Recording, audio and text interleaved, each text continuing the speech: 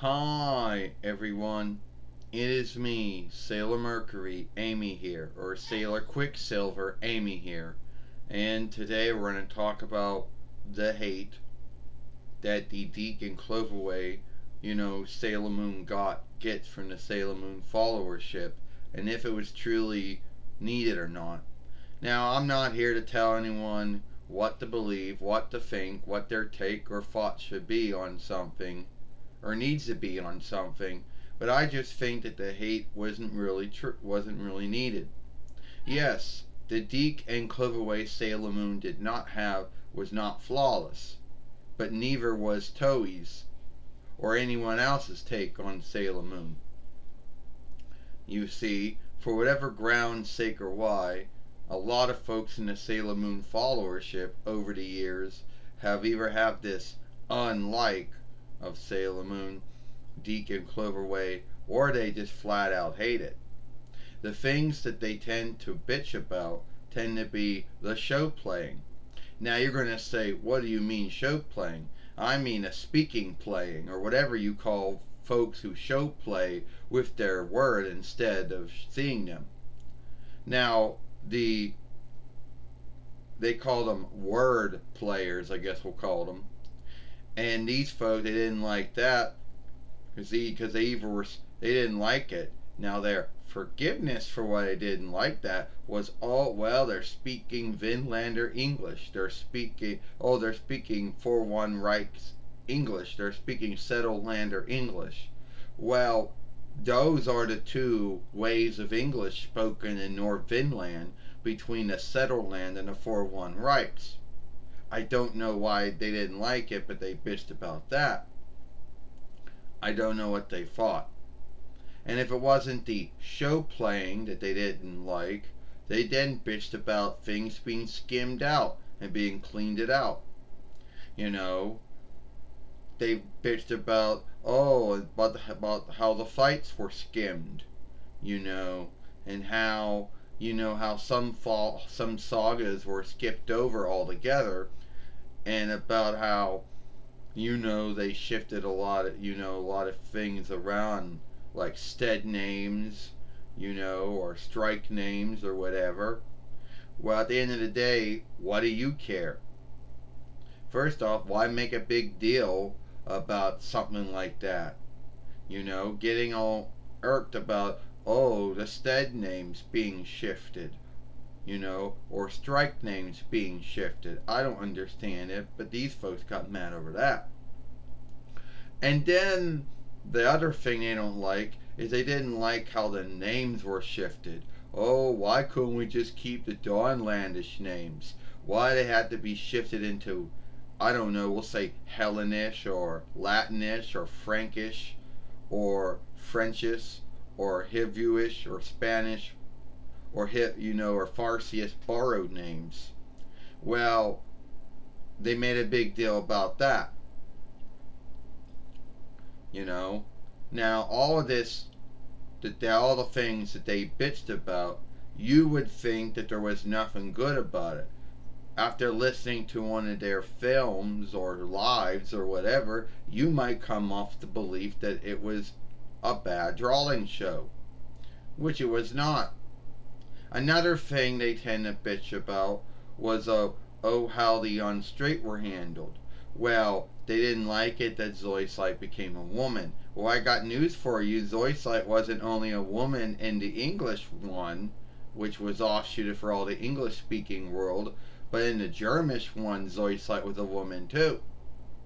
And the grounds to why Zoisite had to be shifted to a woman, the same grounds to why Sailor Uranus and Sailor Neptune, Mara Michelle, had to become near-kin, was that at the time this was being made for children, and at the time there was a held belief that anyone who was unstraight or half straight, they could not say that or put that in children's shows. It's not like that today, when there's more open-mindedness going on and more folks have took the time to understand unstraightness and half straightness and whatever you want to call it. It wasn't like how it is now back then there were a lot of folks that were against it, and they thought that Dic and Chloe should have just left it alone. Well, first off, I don't know any of the hate was truly needed or not. At the end of the day, I think that the show was good. Now, is there things about it that were not right? Yeah. But why I don't let those things get to me. So, and then on top of that, they will gatekeep you. Now, not all of them, but some of them in the Sailor Moon followership will gatekeep you and say that you're not a true Sailor Moon follower if you like the Dic or Cloverway one. And see, what these folks who love the Toei one and love the Viz one now want you to believe is that they hated it. That they shifted something on about, 5:30 or 6:30 in the morning, and now between 95 while either on UPN or WB or Fox at the time, and hated it. Well, none of these folks even knew what Sailor Moon was before they even watched it.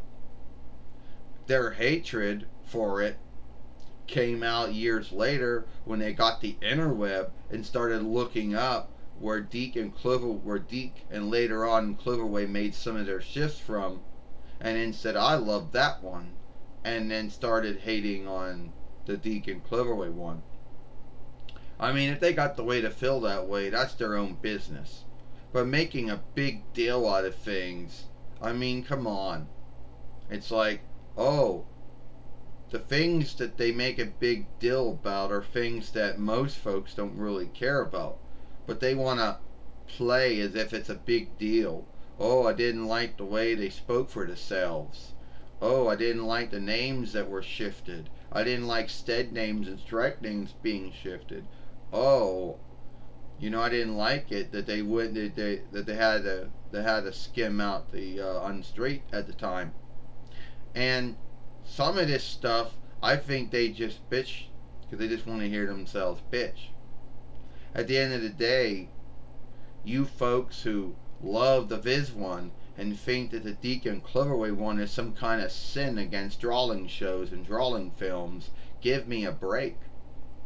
I mean, I like Dic and Cloverway. Hell, I like Pioneer, Pathseeker. That business that made the free films. Anyway, so at the end of the day, I like all four Sailor Moons, but at the end of the day, I think Dic and Cloverway Sailor Moon was not as bad as you folks make it out to be. Those things that you bitch about and say that makes it unwatchable to you, I think it's watchable to me. And if we're not talking about the hatred you had for the Dic one, we're going to be talking about the hatred you had for the Cloverway one, because at least that one was more near to the Dawnlandish one, more near to the Toei one. But you folks still bitched about it and said how it still wasn't good enough for you. Well, before I end this film, I think that you folks just got angry over it because you wanted to get angry over it. And then you probably don't like the Viz one either. So there was a team called Save Our Sailors, or SOS, or Keep Our Sailors, who, if it wasn't for them, Sailor Moon would have not gotten on USA or Cartoon, or would have not been kept on YTV in the Settleland. You folks gave them shit for it. But you should have been thankful for them, because if it wasn't for them, then Sailor Moon that would have been it. It would just been those two followings on UPN, WB, and Fox. You have not seen a third or fourth followings. You will not see the free films or anything if it wasn't for them. And before I end this film, any of you folks out there that like to bitch and say, oh, this isn't what Naiko Takaguchi wanted. First off, Naiko Takaguchi and Toei knew when they gave a deal to Dic and later on Cloverway, there would be freedoms.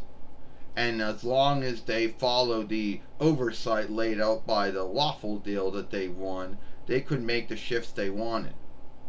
Which makes them unlike the Sailor Moon that they were fostered from. So is a hatred for the Dic and Cloverway Sailor Moon needed? No. I don't know why they hate it. I just don't think it's needed. Anyway, if you like this film, then follow me over here at Sailor Moon for Life. What's the other film we made yesterday over here when Tuxedo Max Therian talked about was there a fight between Sailor Moon and Might Keepers? I, Sailor Mercury, Amy. I'll see you later. Bye.